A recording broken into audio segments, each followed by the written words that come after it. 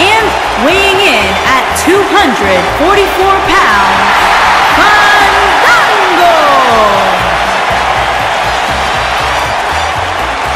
I gotta admit, though, Fandango does everything. He's a great in-ring performer. He's a tremendous dancer. He gets the WWE Universe involved, and he's also a part of the fashion police. He's like a resident MacGyver. You realize just because you wear a badge doesn't make you a cop, right? He's no more than putting chicken feathers in your ear makes you a chicken, Byron. Or Byron, just you sitting here at the announce desk doesn't make you an announcer. You know what? You guys aren't going to cramp my style. I'm Fandango like it's 1999. You can't cramp something that doesn't exist. Huh? 1999? Well, it's a play on words.